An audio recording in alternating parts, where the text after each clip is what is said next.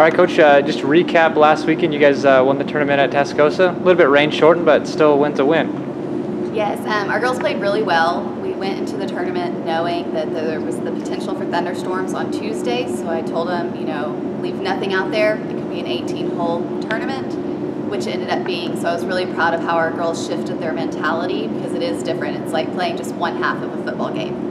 Or one half of a soccer match. It's a little bit different mentality with what you're trying to do. So they performed really well, and we're excited to go to the national preview next week. Talk about the national preview. Well, it's a course we've never played, so we have our books that we've ordered to study it. We'll get our practice round. But it's in St. Albans, just outside St. Louis, Missouri, and it's supposed to be a great track. So what's the benefit of going to where the national championship will be? Obviously, you'll be practicing there, but what other benefits does it have? Well, golf is a little bit different because it's not like a football field where every 10 yards there's another hash mark.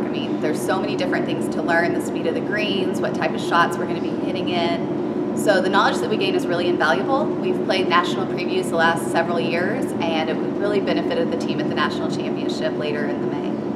So what are some things that you think your girls need to work on heading to the national preview?